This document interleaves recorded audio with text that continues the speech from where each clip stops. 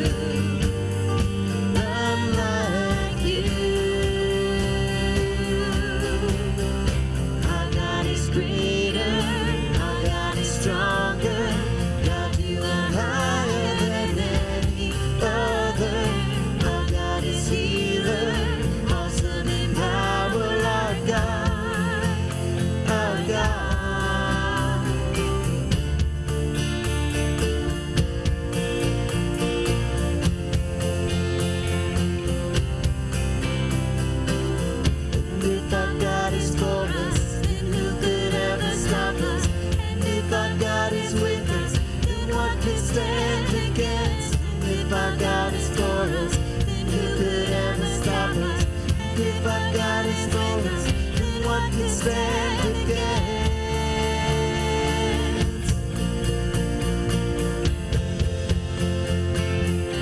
What could stand against?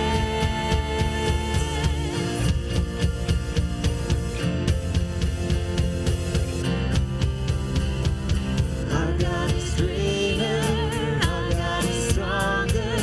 God, you are higher than any other.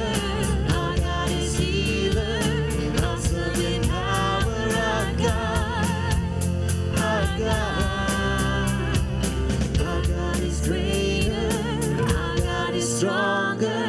God, you are higher than any other. Our God is healer, awesome in power. Our God, our God.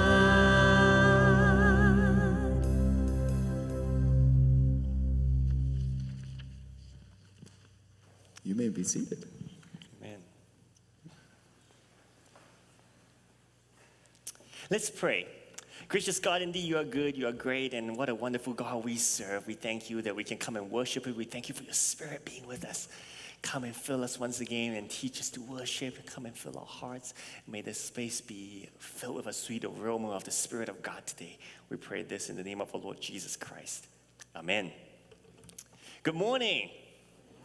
I'm Pastor Isaac Troy, and it's a joy to welcome you to worship once again today at Wellington Methodist Church. It's good to see all of you and your lovely faces. If you haven't had the chance to do so, we have attendance pads in each pew. You can take those and pass them down, indicate your attendance here with us. We welcome anyone who's joining us online today as well. We're glad you are able to worship with us, and you can use our online link to get connected as well. We have prayer cards in the pews. Feel free to fill out one of those prayer cards. If there's anything that we can be lifting you up in prayer, you can drop those off into the offering plates later on during the service. A few announcements I want to lift up today. So first of all, our youth are having a church camp starting tonight. So we want to just be in prayer for them, for these youth and all who are helping out. They are starting tonight and go all the way to Thursday. They'll be all over in the church and doing various activities, learning and worship. And so keep them in our prayers. And tonight we're also starting at 6:30, a summer night of worship. We're bringing that back, so we'll have a night of worship, just coming together for worship and prayer. And just to praise God and sing extended time of worship, 6:30 right here. We invite all of you to come on back. It's not the same worship service. It's just worship, music, prayer.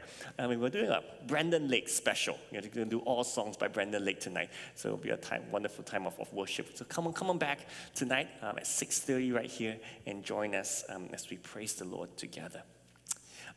Another thing, something new that we're doing, at least putting into the bulletins. If you came in here, you got a bulletin, you will notice that there should be a extra insert in there. It's just a blank piece of paper, basically, right? We are inserting this blank piece of sermon notes so that to create space, right? So you can write notes, write down what the Lord may be speaking to you throughout the service, things that He might want to encourage you that you can take home and remember. So we're making space for you to take down notes as the Lord leads here in the bulletin. If you didn't get one, you can grab one in the back as well. So right now we're going to have a greeting time. So feel free to stand up. Let's greet one another.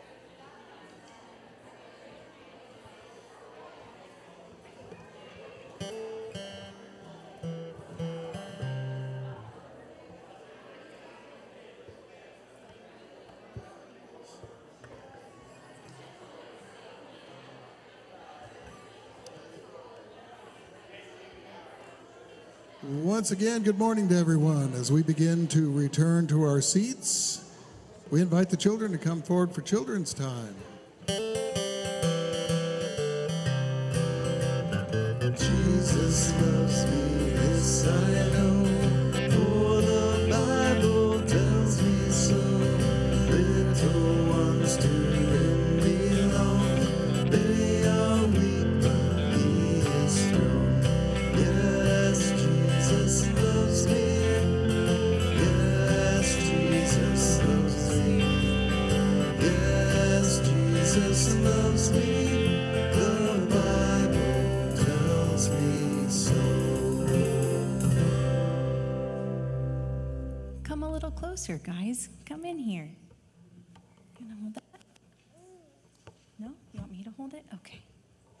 Good morning, everybody. I have a question for you guys. Do you have a lovey or a stuffy or a favorite blanket at home? Do you have a little stuffy that you like at home?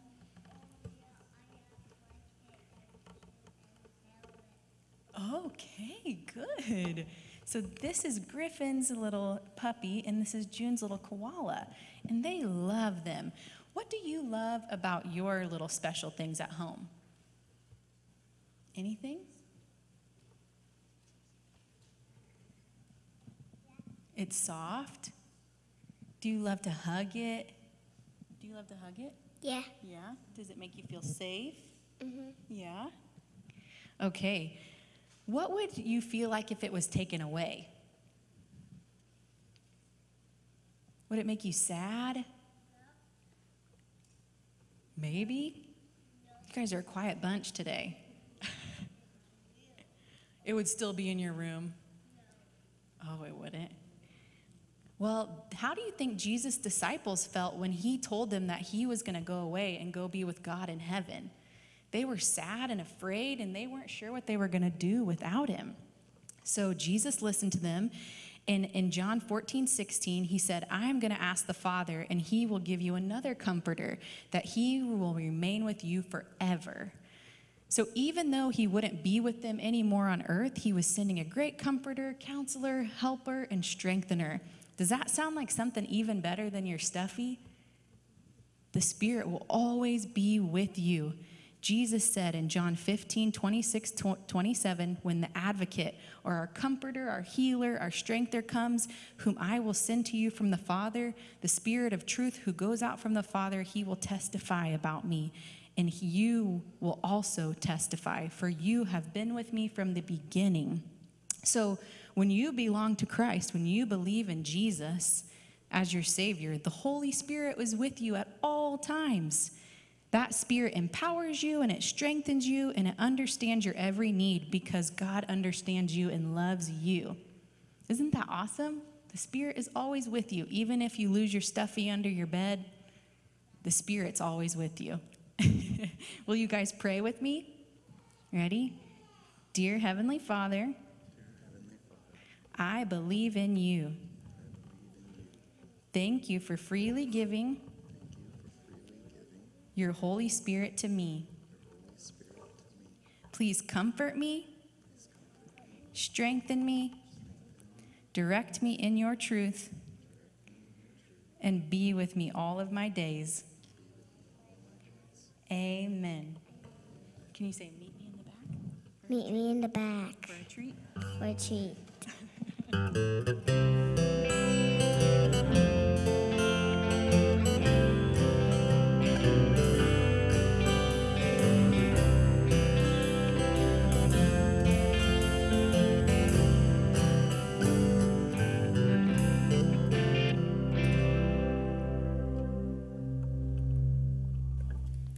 Thank you, Mandy.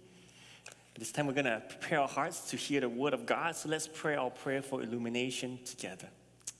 Lord, open our hearts and minds by the power of your Holy Spirit, that as the scriptures are read and your word proclaimed, we may hear with joy what you say to us today. Amen. Amen.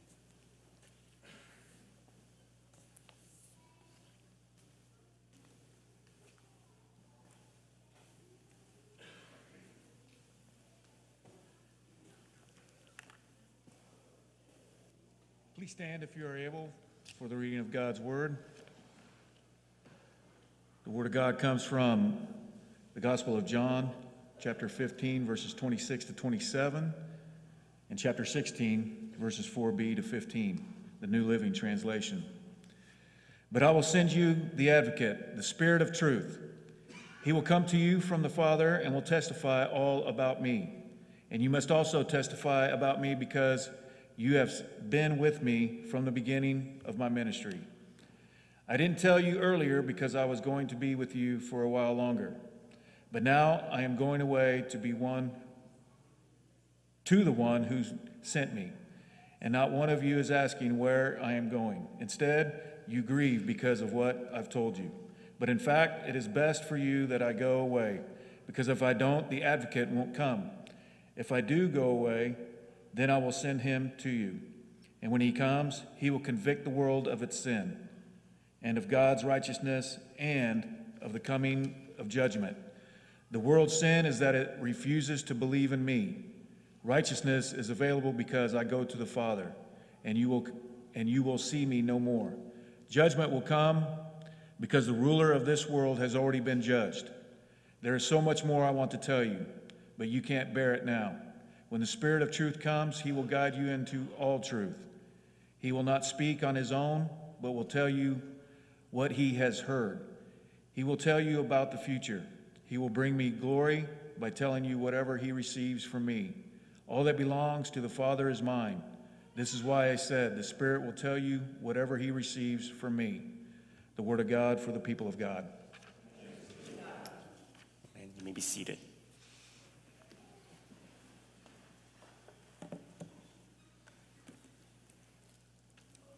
Let us pray. Gracious God, once again, we thank you for your word given to us. We pray for your Spirit to illuminate our hearts, speak to us once more. Help us to know you, understand you, be encouraged, and help us to know you're always with us. We pray this in the name of our Lord Jesus Christ. Amen. It is indeed good to be back in worship with you and to share the word of God once again with you. It's been a good few weeks away. Good to spend some quality time with the family, with the new baby. At the same time, my appreciation for those who stay at home full time with the kids. Gross. All the things that happen in the house. You see, today we begin a new church season. It's Pentecost Sunday. Right, we're starting a new season here. The Pentecost marks the beginning of the coming of the Holy Spirit. Right, the coming of the Holy Spirit this is a pivotal event in the early church when the Holy Spirit descended upon the disciples. Right, see, Pentecost happened after Jesus had died. He was resurrected, and then Jesus rose back, ascended back into heaven. And now, after Jesus ascended back into heaven, we have the giving of the Holy Spirit, Pentecost. And Pentecost also announces the inauguration of the church age. This is the beginning of the church age. Right? See, the disciples enter into a new era. And Jesus was no longer physically present like the disciples were used to, walking alongside them. But in his apparent absence, in Jesus' physical absence, he gives the Spirit. Right now, the Spirit comes and takes over the responsibilities of shepherding the people of God in the way of Christ, and then transforming people into the likeness of Christ. This is the work of the Spirit now. This is the age of the Spirit. So this is the new age, the church age. So Pentecost is also commonly known as the birthday of the church. Not our church here in Wellington, but the church universal, the church worldwide. Right? The church was born when the Holy Spirit was given, right? So it's a happy birthday to our church, to the church today. We read from a couple of passages today for our Pentecost story. We didn't read the passage from Acts, where the giving of the Holy Spirit, but today we read from the Gospel of John, kind of a precursor of what happened in John chapter 15 and 16. Jesus here is speaking to the disciples. He foretells the giving of the Holy Spirit. And what we just read is a part of a long teaching, long farewell discourse, as scholars will call these passages, where Jesus teaches the disciples right before he was taken to be crucified on the cross. And in this long discourse, Jesus teaches about the Holy Spirit multiple times, in fact, 5 different times. He gives the promise of the Holy Spirit In John chapter 14, he gives the first two. And today, in John chapter 15 and 16 that we just read, Jesus gives the third, fourth, and fifth promises of the Holy Spirit. It's interesting to note how Jesus talks about the Spirit. Right? Jesus, when he talks about the Spirit, we can notice that Jesus addresses the Holy Spirit by a couple of different names. Two names that we read, at least in the New Living Translation that we read. Right? He refers to the Holy Spirit as the Advocate and the Spirit of Truth. So what can these names teach us about the arrival of the Holy Spirit, who the Holy Spirit is? First, right, Jesus calls the Holy Spirit as the Advocate. Right? In the Greek, it's the Paraclete. And then John is the only gospel that uses this word Paraclete, where Jesus uses this word. Right? Paraclete is often translated different ways. We have the Advocate, where a few English translations, like our New Living Translation today that we read, translates the Paraclete as Advocate. We also have Helper, where an ESV, English Standard Version, translates it as Helper, and then you have your King James Version that translates Paraclete as the Comforter. So all of these words, English words, right, kind of encompass this Paraclete. Jesus says, I'm giving you the Paraclete, Advocate, Helper, Comforter, and so on. And the Paraclete literally is the one called to be alongside you, right? Just as Jesus has been. See, the disciples were so used to Jesus walking alongside them, right? Walking alongside them for like 3 years, right? Doing ministry together. And now Jesus is going to be absent, but he says, I'm sending you the Paraclete, somebody who will continue to walk alongside you. See, that is what Jesus is teaching, right? When he says, I'm going to give you the Paraclete. I'm calling the Holy Spirit the Paraclete. Jesus is teaching, right, that we have a helper, right? Advocate, a helper. I think about the word helper, right? We have a helper who has been given to us. As I think about helper, you know, Anna and I now have 3 little kids. The 2 older ones love to be helpers, right? They love to help around, you know, at the house, however that they can. And as they help, I kind of categorize their help into 3 different categories. One, the first category, I will call it cute help, right? Like I'm carrying a box, they just want to help, so they may put their little hands on it. They're not really carrying it, it's just cute, right? They're just moving along, helping me with whatever I'm carrying. You know, the second kind is real help. As they get older, right, now there's more and more of this real help, right? Like get something from the other room, and they will go get it, right? Get a tissue, get a water, whatever. They actually go and get the thing. It's real help. You know, if like this past week, we're doing an inflatable pool, it's kind of pump it up, you know, and Phoebe here was just standing by my side, taking turns with me, you know, stepping on the pump, and that was real help, you know, trying to pump up the inflatable pool. The third kind of help is what I call backwards help. The task has already been done, and they insist on helping. So I have to backtrack. Okay, got to do it again. Okay, now do it again. Like when I go down to the storage room and then get something, sometimes I have to redo it. It's like, oh, they see me go down and get it. Now they want to do it. So I find myself sometimes trying to sneak down, just make sure none of the kids see me and get the thing and come on up so I don't have to do it twice. Right? Backwards help. And that's the reality of the help, right, that in this season of life that I'm in. Think about the Paraclete, right? How does the Holy Spirit help us? What kind of help does the Holy Spirit give to us? And Jesus teaches that the Holy Spirit is given to help us. He is our helper, right? Our helper who walks alongside us, right, to comfort, to teach, to encourage, to sustain, and so on and so forth. There's so many things that the Spirit does to help us. And one of the issues that we run into is sometimes we don't ask for help, right? Or we ignore, right? Ignorance. We ignore the Holy Spirit, and that can be way too easy to do. As in so many situations, sometimes the first thing that needs to happen is an acknowledgement that I need help. Sometimes we're too dependent on ourselves, right? Pride gets in the way. It's like, I don't need help. I can do it myself. And so we ignore. It's too easy to ignore the Holy Spirit. And part of a sign of growth and maturity is knowing our own limitations, right? Knowing that, hey, we need a helper. We need someone. We need the Holy Spirit to be our helper. That I can't do this by myself. I can just go through life thinking I got it all. Right? We need to find a good balance, right, between being independent and then being dependent. Being really dependent, fully dependent, so that we are desperately needing the Holy Spirit. Do you need help? Are you willing to ask for help? Or are you willing to humble yourself and say, I do need the helper.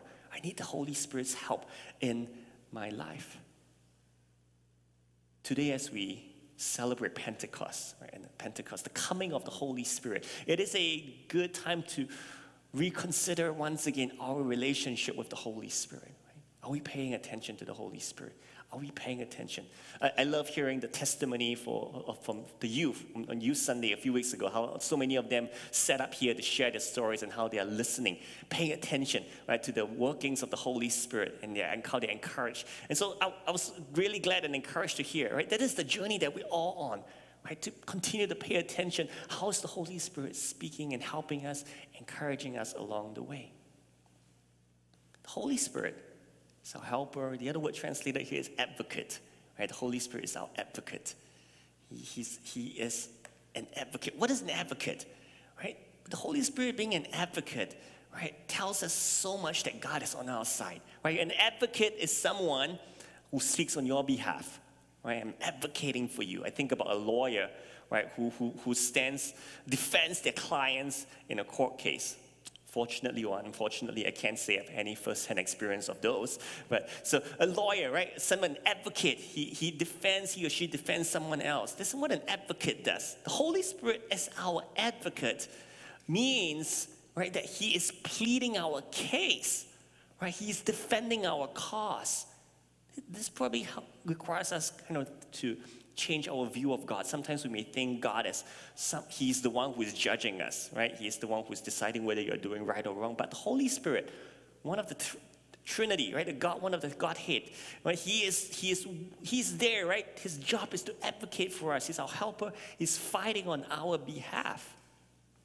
Again, I think about, like with our kids, we take them to doctor's appointment, like with little babies or even little kids. They can't speak for themselves, right? We have to advocate for them, ask the right questions to the doctors, make the right decisions for them. We are in fact like their advocates, right? We're trying to do what's best for them, defend them, right?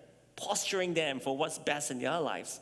I think about the Holy Spirit doing the same for us, defending us, helping us, advocating for us.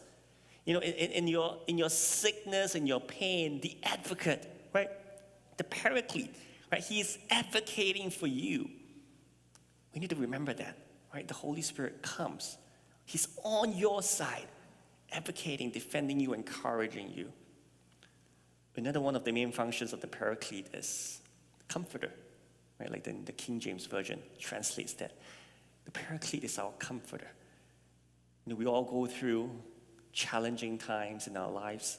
Perhaps you're going through one right now, or perhaps you're going to face one in the future. All of us will face that.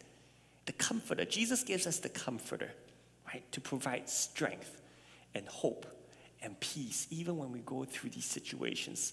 I've oftentimes see people going through great trials, and yet, right, I see some people having such peace.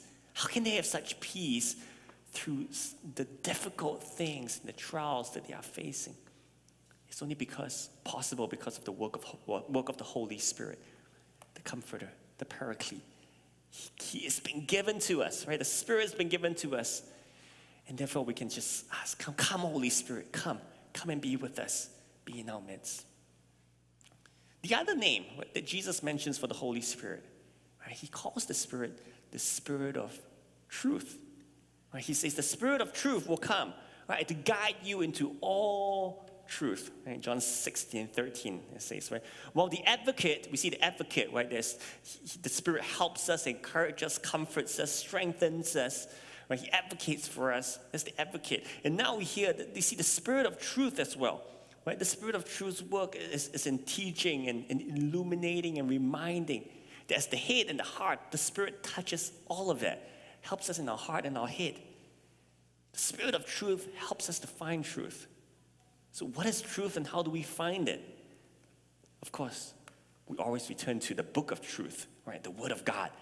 Scripture is the book of truth that is indeed one of the primary ways that the Holy Spirit, the God, speaks to us that we can engage in and find truth.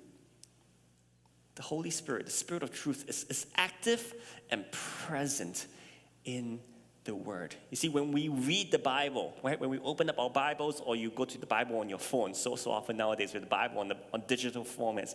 However, when we engage the Bible, the Spirit is the one who continues to keep the Word of God fresh for us, right?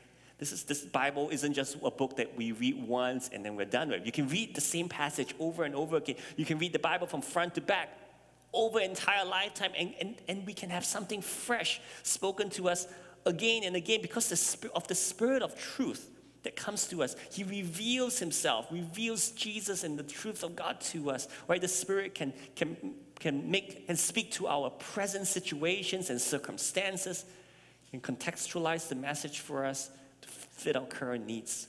See, the Bible, it's not written in the last 5-10 years, right? This is not a modern book, so to say, right? Written 2,000, 4,000 years ago, and yet it's still a book that's relevant for us only because of the work of the Spirit, right? Because the Holy Spirit works and speaks through. The Spirit is active. The Spirit of truth is given to us to make these words come alive and have meaning for us.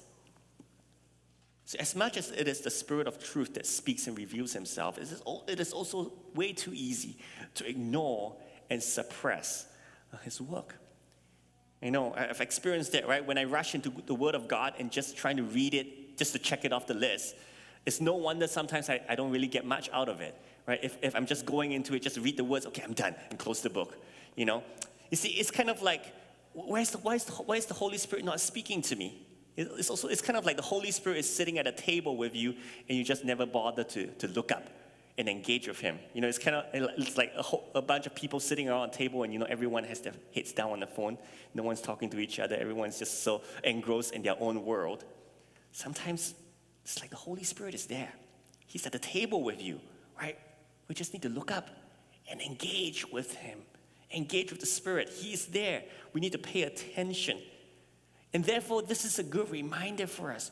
Like whenever we engage with God, engage the Word of God, to invite the Holy Spirit to speak to us. He's already present. We just need to posture ourselves, right, to invite him.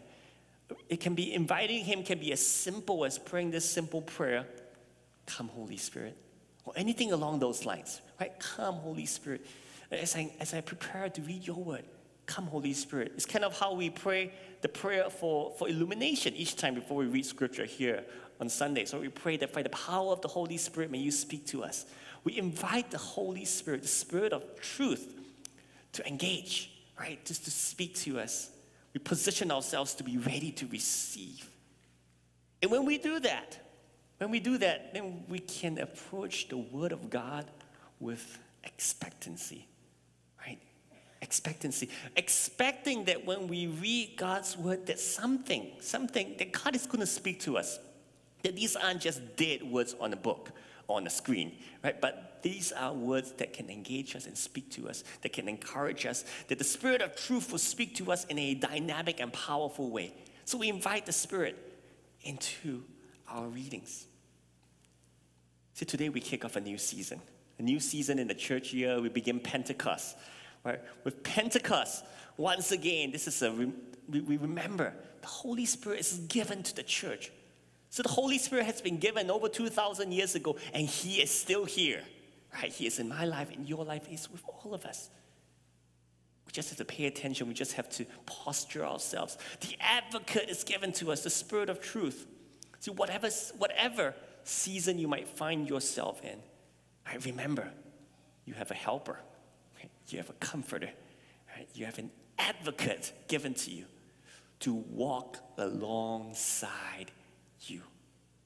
And let's allow the Spirit of truth to come to lead us, to lead you into all truth, such that we can be a people devoted, right, to listening, to paying attention to the Spirit, so that when he says, we do, and when he leads, we go. Come, Holy Spirit, come. Amen. Spend a few moments in silence right